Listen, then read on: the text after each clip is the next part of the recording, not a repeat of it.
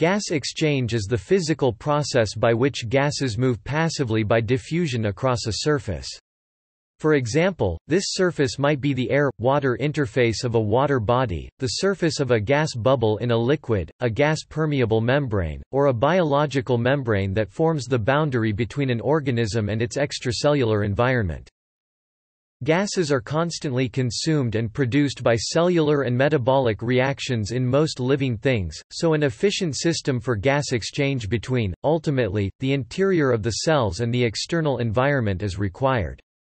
Small, particularly unicellular organisms, such as bacteria and protozoa, have a high surface area to volume ratio. In these creatures, the gas exchange membrane is typically the cell membrane. Some small multicellular organisms, such as flatworms, are also able to perform sufficient gas exchange across the skin or cuticle that surrounds their bodies. However, in most larger organisms, which have a small surface area to volume ratios, specialized structures with convoluted surfaces such as gills, pulmonary alveoli and spongy mesophyll provide the large area needed for effective gas exchange. These convoluted surfaces may sometimes be internalized into the body of the organism. This is the case with the alveoli, which form the inner surface of the mammalian lung, the spongy mesophyll, which is found inside the leaves of some kinds of plant, or the gills of those mollusks that have them, which are found in the mantle cavity. In aerobic organisms, gas exchange is particularly important for respiration, which involves the uptake of oxygen O2 and release of carbon dioxide CO2. Conversely, in oxygenic photosynthetic organisms such as most land plants, uptake of carbon dioxide and release of both oxygen and water vapor are the main gas exchange processes occurring during the day. Other gas exchange processes are important in less familiar organisms, e.g. carbon dioxide, methane and hydrogen are exchanged across the cell membrane of methanogenic archaea. In nitrogen fixation by diazotrophic bacteria, and denitrification by heterotrophic bacteria such as Paracoccus denitrificans and various pseudomonids, nitrogen gas is exchanged with the environment, being taken up by the former and released into it by the latter, while giant tube worms rely on bacteria to oxidize hydrogen sulfide extracted from their deep-sea environment, using dissolved oxygen in the water as an electron acceptor.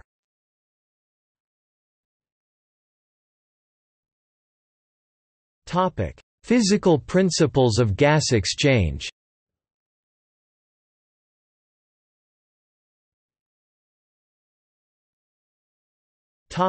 Diffusion and surface area. The exchange of gases occurs as a result of diffusion down a concentration gradient.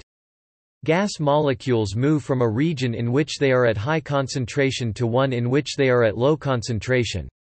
Diffusion is a passive process, meaning that no energy is required to power the transport, and it follows Fick's law J equals minus d d phi d x.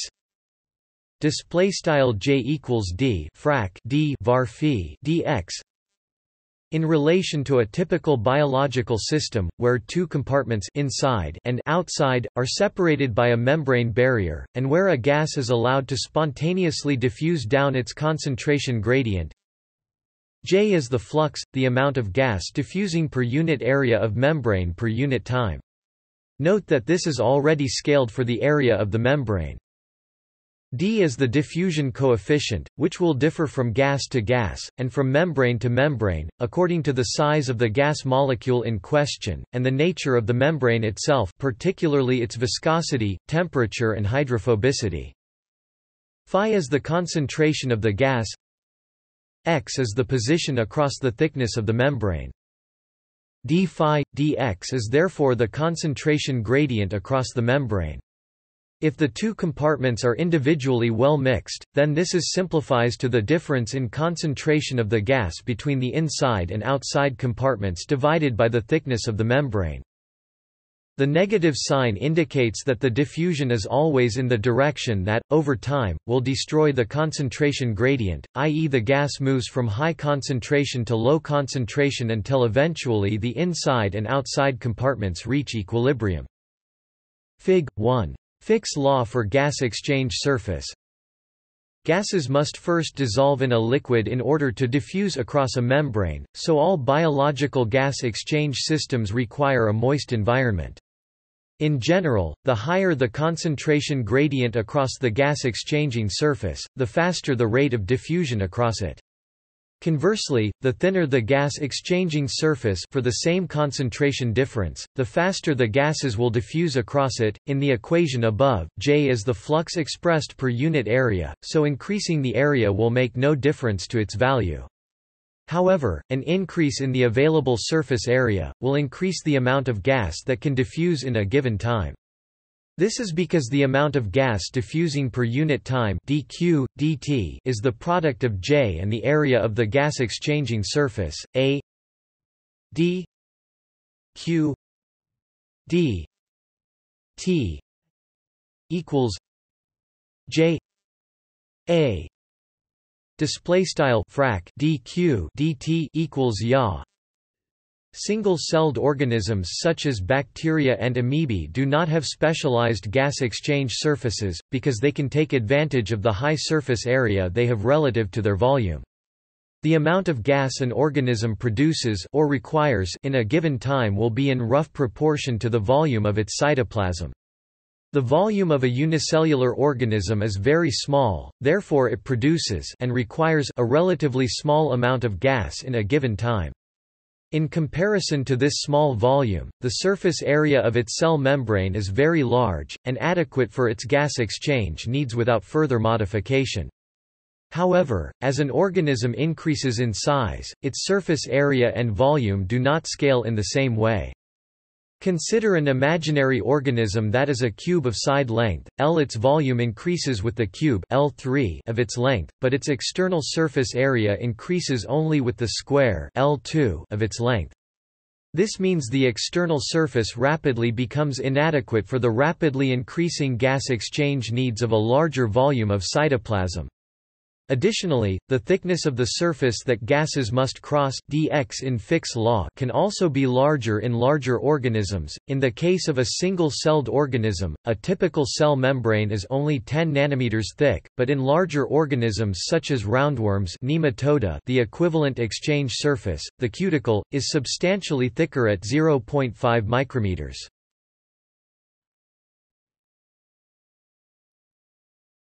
Topic: Interaction with circulatory systems.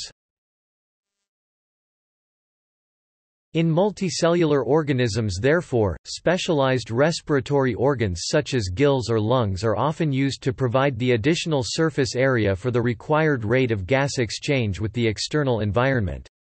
However, the distances between the gas exchanger and the deeper tissues are often too great for diffusion to meet gaseous requirements of these tissues. The gas exchangers are therefore frequently coupled to gas-distributing circulatory systems, which transport the gases evenly to all the body tissues regardless of their distance from the gas exchanger. Some multicellular organisms such as flatworms platyhelminths are relatively large but very thin, allowing their outer body surface to act as a gas exchange surface without the need for a specialized gas exchange organ. Flatworms therefore lack gills or lungs, and also lack a circulatory system. Other multicellular organisms such as sponges porifera have an inherently high surface area, because they are very porous and/or branched. Sponges do not require a circulatory system or specialized gas exchange organs, because their feeding strategy involves one-way pumping of water through their porous bodies using flagellated collar cells. Each cell of the sponge's body is therefore exposed to a constant flow of fresh oxygenated water. They can therefore rely on diffusion across their cell membranes to carry out the gas exchange needed for respiration. In organisms that have circulatory systems associated with their specialized gas exchange surfaces, a great variety of systems are used for the interaction between the two. In a countercurrent flow system, air or, more usually, the water containing dissolved air is drawn in the opposite direction to the flow of blood in the gas exchanger. A countercurrent system such as this maintains a steep concentration gradient along the length of the gas exchange surface. See lower diagram in Fig. 2. This is the situation seen in the gills of fish and many other aquatic creatures. The gas-containing environmental water is drawn unidirectionally across the gas exchange surface, with the blood flow in the gill capillaries beneath flowing in the opposite direction. Although this theoretically allows almost complete transfer of a respiratory gas from one side of the exchanger to the other, in fish less than 80% of the oxygen in the water flowing over the gills is generally transferred to the blood. Alternative arrangements are cross-current systems found in birds, and dead-end air-filled sac systems found in the lungs of mammals. In a cocurrent flow system, the blood and gas or the fluid containing the gas move in the same direction through the gas exchanger. This means the magnitude of the gradient is variable along the length of the gas exchange surface, and the exchange will eventually stop when an equilibrium has been reached. See upper diagram in Fig. 2. Cocurrent flow gas exchange systems are not known to be used in nature.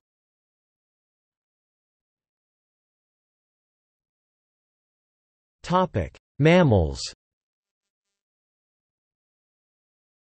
The gas exchanger in mammals is internalized to form lungs, as it is in most of the larger land animals.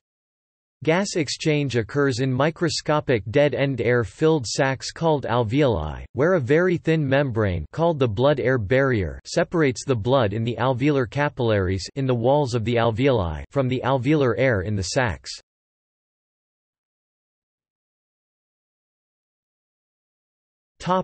Exchange membrane. The membrane across which gas exchange takes place in the alveoli, i.e. the blood-air barrier, is extremely thin in humans, on average, 2.2 micrometers thick. It consists of the alveolar epithelial cells, their basement membranes and the endothelial cells of the pulmonary capillaries. Fig. 4. The large surface area of the membrane comes from the folding of the membrane into about 300 million alveoli, with diameters of approximately 75 to 300 micrometers each. This provides an extremely large surface area, approximately 145 square meters, across which gas exchange can occur.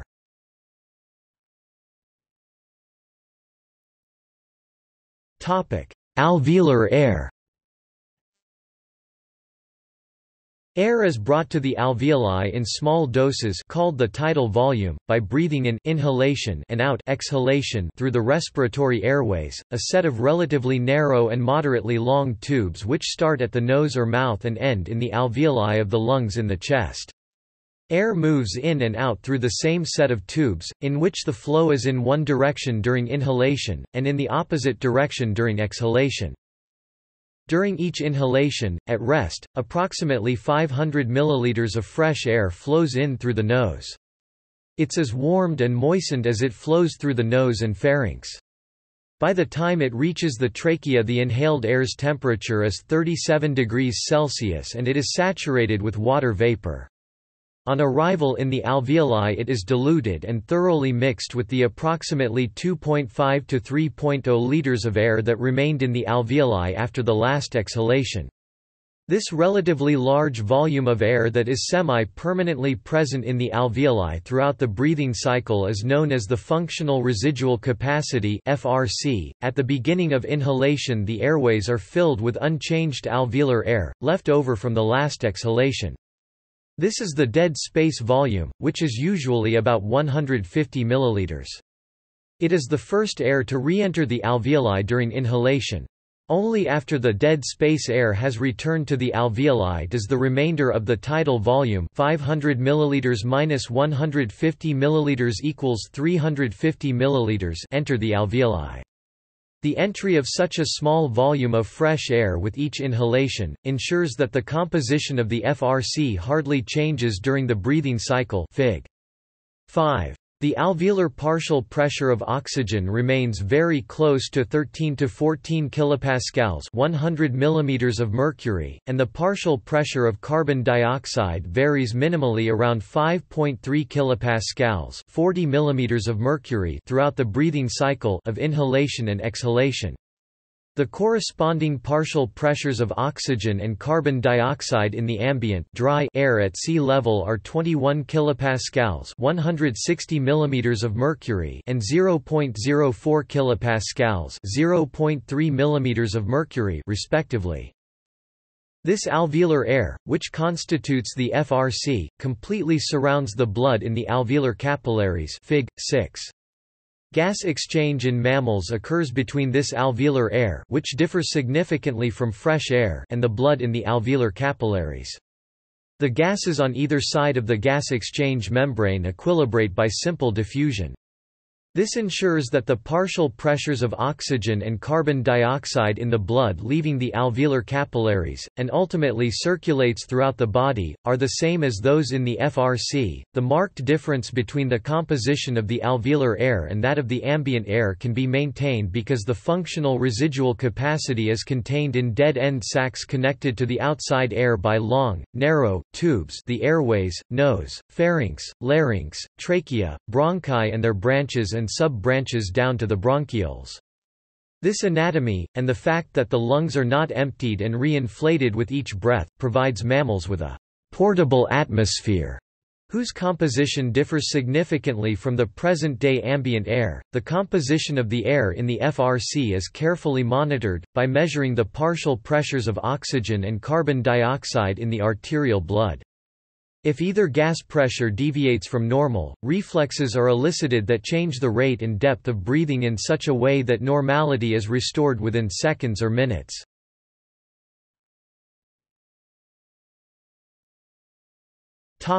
Pulmonary circulation. All the blood returning from the body tissues to the right side of the heart flows through the alveolar capillaries before being pumped around the body again.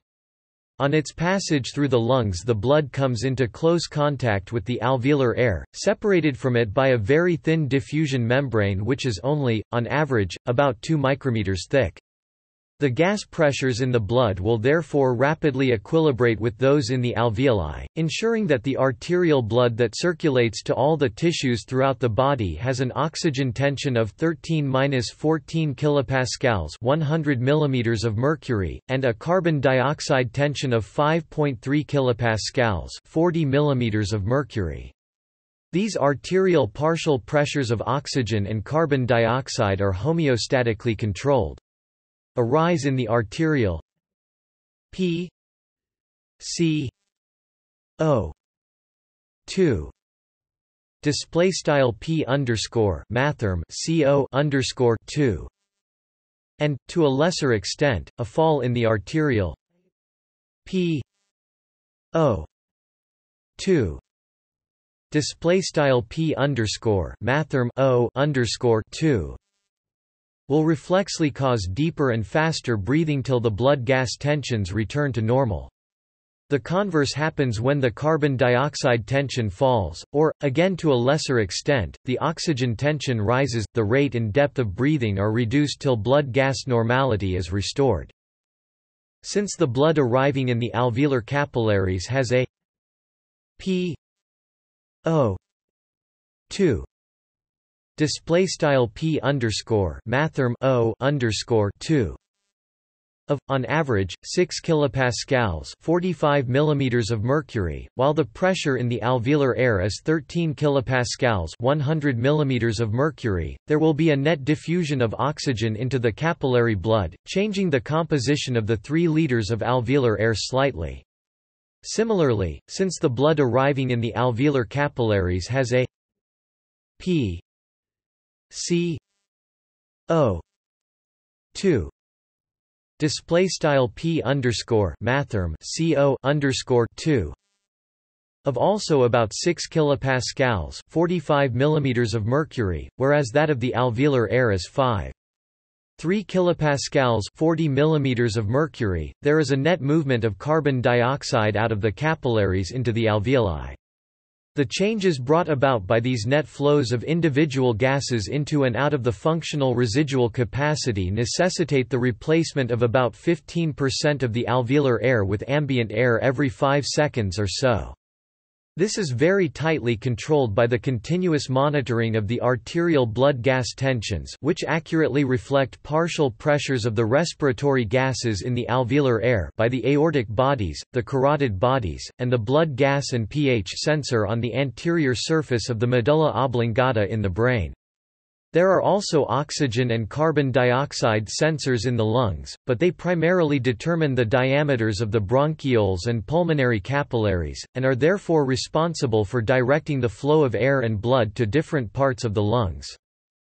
It is only as a result of accurately maintaining the composition of the 3 liters alveolar air that with each breath some carbon dioxide is discharged into the atmosphere and some oxygen is taken up from the outside air. If more carbon dioxide than usual has been lost by a short period of hyperventilation, respiration will be slowed down or halted until the alveolar P C O 2 display style P underscore mathrm CO underscore 2 has returned to 5.3 kilopascals, 40 millimeters of mercury. It is therefore strictly speaking untrue that the primary function of the respiratory system is to rid the body of carbon dioxide waste. In fact, the total concentration of carbon dioxide in arterial blood is about 26 m or 58 milliliters per 100 milliliters, compared to the concentration of oxygen in saturated arterial blood of about 9 m or 20 milliliters per 100 milliliters blood. This large concentration of carbon dioxide plays a pivotal role in the determination and maintenance of the pH of the extracellular fluids. The carbon dioxide that is breathed out with each breath could probably more correctly be seen as a byproduct of the body's extracellular fluid carbon dioxide and pH homeostats. If these homeostats are compromised, then a respiratory acidosis, or a respiratory alkalosis will occur. In the long run, these can be compensated by renal adjustments to the H+ and HCO3- concentrations in the plasma, but since this takes time, the hyperventilation syndrome can, for instance, occur when agitation or anxiety cause a person to breathe fast and deeply, thus blowing off too much CO2 from the blood into the outside air, precipitating a set of distressing symptoms which result from an excessively high pH of the extracellular fluids. Oxygen has a very low solubility in water, and is therefore carried in the blood loosely combined with hemoglobin. The oxygen is held on the hemoglobin by 4 ferrous iron-containing heme groups per hemoglobin molecule. When all the heme groups carry one O2 molecule each, the blood is said to be saturated with oxygen, and no further increase in the partial pressure of oxygen will meaningfully increase the oxygen concentration of the blood. Most of the carbon dioxide in the blood is carried as HCO3- ions in the plasma. However, the conversion of dissolved CO2 into HCO3- through the addition of water is too slow for the rate at which the blood circulates through the tissues on the one hand, and alveolar capillaries on the other. The reaction is therefore catalyzed by carbonic anhydrase, an enzyme inside the red blood cells. The reaction can go in either direction depending on the prevailing partial pressure of carbon dioxide. A small amount of carbon dioxide is carried on the protein portion of the hemoglobin molecules as carbamino groups.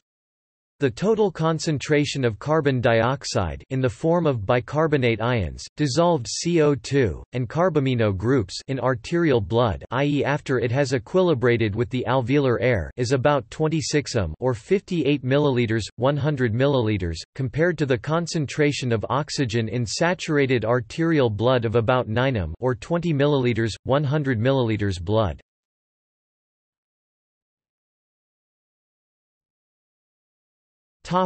Other vertebrates.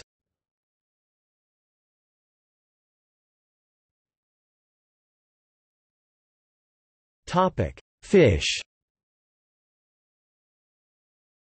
The dissolved oxygen content in fresh water is approximately 8 to 10 milliliters per liter compared to that of air, which is 210 milliliters per liter. Water is 800 times more dense than air and 100 times more viscous. Therefore, oxygen has a diffusion rate in air 10,000 times greater than in water. The use of sac-like lungs to remove oxygen from water would therefore not be efficient enough to sustain life. Rather than using lungs, gaseous exchange takes place across the surface of highly vascularized gills. Gills are specialized organs containing filaments, which further divide into lamellae. The lamellae contain capillaries that provide a large surface area and short diffusion distances, as their walls are extremely thin. Gill rakers are found within the exchange system in order to filter out food, and keep the gills clean. Gills use a countercurrent flow system that increases the efficiency of oxygen uptake and waste gas loss. Oxygenated water is drawn in through the mouth and passes over the gills in one direction while blood flows through the lamellae in the opposite direction. This countercurrent maintains steep concentration gradients along the entire length of each capillary. See the diagram in the Interaction with Circulatory Systems section above. Oxygen is able to continually diffuse down its gradient into the blood, and the carbon dioxide down its gradient into the water. The deoxygenated water will eventually pass out through the operculum gill cover. Although countercurrent exchange systems theoretically allow an almost complete transfer of a respiratory gas from one side of the exchanger to the other, in fish less than 80% of the oxygen in the water flowing over the gills is generally transferred to the blood.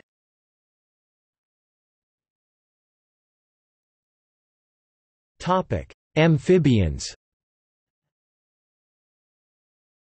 Amphibians have three main organs involved in gas exchange: the lungs, the skin, and the gills, which can be used singly or in a variety of different combinations. The relative importance of these structures differs according to the age, the environment and species of the amphibian. The skin of amphibians and their larvae is highly vascularized, leading to relatively efficient gas exchange when the skin is moist. The larvae of amphibians, such as the pre-metamorphosis tadpole stage of frogs, also have external gills. The gills are absorbed into the body during metamorphosis, after which the lungs will then take over. The lungs are usually simpler than in the other land vertebrates, with few internal septa and larger alveoli. However, toads, which spend more time on land, have a larger alveolar surface with more developed lungs. To increase the rate of gas exchange by diffusion, amphibians maintain the concentration gradient across the respiratory surface using a process called buccal pumping. The lower floor of the mouth is moved in a pumping manner, which can be observed by the naked eye.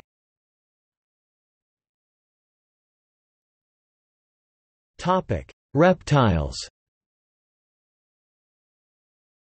All reptiles breathe using lungs. In squamates, the lizards and snakes, ventilation is driven by the axial musculature, but this musculature is also used during movement, so some squamates rely on buccal pumping to maintain gas exchange efficiency. Due to the rigidity of turtle and tortoise shells, significant expansion and contraction of the chest is difficult. Turtles and tortoises depend on muscle layers attached to their shells, which wrap around their lungs to fill and empty them. Some aquatic turtles can also pump water into a highly vascularized mouth or cloaca to achieve gas exchange. Crocodiles have a structure similar to the mammalian diaphragm, the diaphragmaticus, but this muscle helps create a unidirectional flow of air through the lungs rather than a tidal flow. This is more similar to the air flow seen in birds than that seen in mammals. During inhalation, the diaphragmaticus pulls the liver back, inflating the lungs into the space this creates. Air flows into the lungs from the bronchus during inhalation, but during exhalation, air flows out of the lungs into the bronchus by a different route. This one-way movement of gas is achieved by aerodynamic valves in the airways.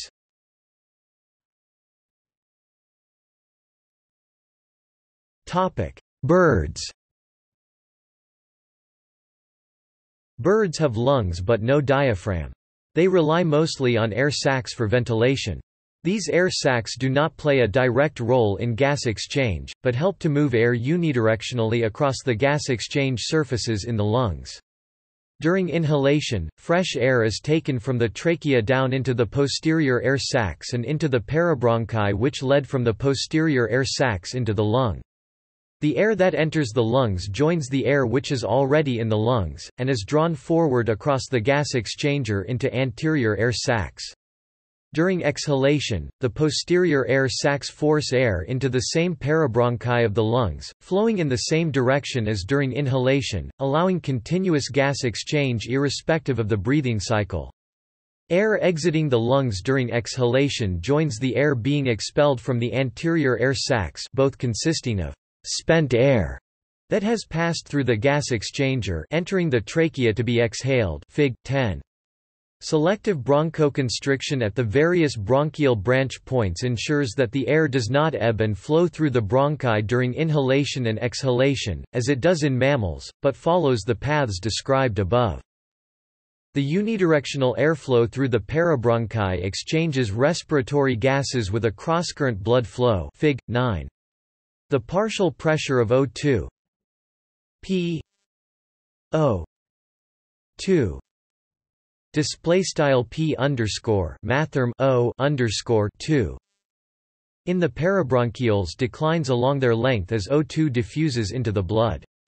The capillaries leaving the exchanger near the entrance of airflow take up more O2 than capillaries leaving near the exit end of the parabronchi.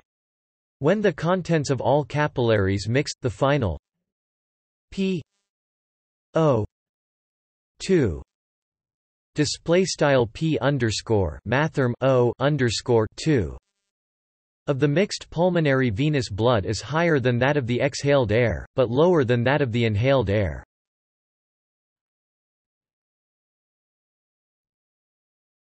Topic: Plants. Gas exchange in plants is dominated by the roles of carbon dioxide, oxygen and water vapor. CO2 is the only carbon source for autotrophic growth by photosynthesis, and when a plant is actively photosynthesizing in the light, it will be taking up carbon dioxide, and losing water vapor and oxygen. At night, plants respire, and gas exchange partly reverses, water vapor is still lost but to a smaller extent, but oxygen is now taken up and carbon dioxide released. Plant gas exchange occurs mostly through the leaves. Gases diffuse into and out of the intercellular spaces within the leaf through pores called stomata, which are typically found on the lower surface of the leaf. Gases enter into the photosynthetic tissue of the leaf through dissolution onto the moist surface of the palisade and spongy mesophyll cells. The spongy mesophyll cells are loosely packed, allowing for an increased surface area, and subsequently an increased rate of gas exchange. Uptake of carbon dioxide necessarily results in some loss of water vapor, because both molecules enter and leave by the same stomata, so plants experience a gas exchange dilemma, gaining enough CO2 without losing too much water. Therefore, water loss from other parts of the leaf is minimized by the waxy cuticle on the leaf's epidermis. The size of a stoma is regulated by the opening and closing of its two guard cells. The turgidity of these cells determines the state of the stomatal opening, and this itself is regulated by water stress. Plants showing crassulation acid metabolism are drought-tolerant xerophytes and perform almost all their gas exchange at night, because it is only during the night that these plants open their stomata. By opening the stomata only at night, the water vapor loss associated with carbon dioxide uptake is minimized. However, this comes at the cost of slow growth. The plant has to store the carbon dioxide in the form of malic acid for use during the day, and it cannot store unlimited amounts. Gas exchange measurements are important tools in plant science. This typically involves sealing the plant or part of a plant in a chamber and measuring changes in the concentration of carbon dioxide with an infrared gas analyzer. If the environmental conditions, humidity, CO2 concentration, light and temperature are fully controlled, the measurements of CO2 uptake and water release reveal important information about the CO2 assimilation and transpiration rates. The intercellular CO2 concentration reveals important information about the photosynthetic condition of the plants.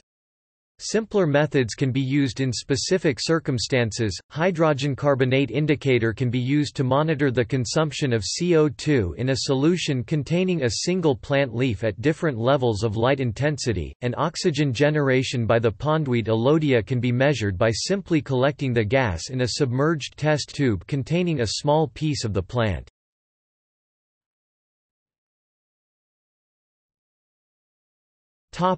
Invertebrates. The mechanism of gas exchange in invertebrates depends their size, feeding strategy, and habitat, aquatic or terrestrial. The sponges porifera are sessile creatures, meaning they are unable to move on their own and normally remain attached to their substrate. They obtain nutrients through the flow of water across their cells, and they exchange gases by simple diffusion across their cell membranes. Pores called ostia draw water into the sponge, and the water is subsequently circulated through the sponge by cells called choanocytes, which have hair-like structures that move the water through the sponge. The cnidarians include corals, sea anemones, jellyfish and hydras. These animals are always found in aquatic environments, ranging from fresh water to salt water. They do not have any dedicated respiratory organs, instead, every cell in their body can absorb oxygen from the surrounding water, and release waste gases to it. One key disadvantage of this feature is that cnidarians can die in environments where water is stagnant, as they deplete the water of its oxygen supply. Corals often form symbiosis with other organisms, particularly photosynthetic dinoflagellates. In this symbiosis, the coral provides shelter and the other organism provides nutrients to the coral, including oxygen. The roundworms Nematoda, flatworms platyhelminths, and many other small invertebrate animals living in aquatic or otherwise wet habitats do not have a dedicated gas exchange surface or circulatory system. They instead rely on diffusion of CO2 and O2 directly across their cuticle. The cuticle is the semi-permeable outermost layer of their bodies. Other aquatic invertebrates such as most mollusks mollusca and larger crustaceans crustacea such as lobsters, have gills analogous to those of fish, which operate in a similar way. Unlike the invertebrates groups mentioned so far, insects are usually terrestrial, and exchange gases across a moist surface in direct contact with the atmosphere, rather than in contact with surrounding water. The insect's exoskeleton is impermeable to gases, including water vapor, so they have a more specialized gas exchange system, requiring gases to be directly transported to the tissues via a complex network of tubes. This respiratory system is separated from their circulatory system. Gases enter and leave the body through openings called spiracles, located laterally along the thorax and abdomen. Similar to plants, insects are able to control the opening and closing of these spiracles, but instead of relying on turgor pressure, they rely on muscle contractions. These contractions result in an insect's abdomen being pumped in and out. The spiracles are connected to tubes called tracheae, which branch repeatedly and ramify into the insect's body. These branches terminate in specialized tracheal cells, which provides a thin, moist surface for efficient gas exchange, directly with cells. The other main group of terrestrial arthropod, the arachnids spiders, scorpion, mites, and their relatives typically perform gas exchange with a book lung.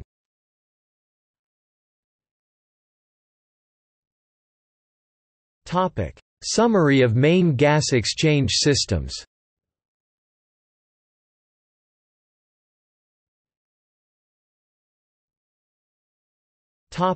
See also: Respiratory system, a biological system of specific organs and structures for gas exchange in animals and plants.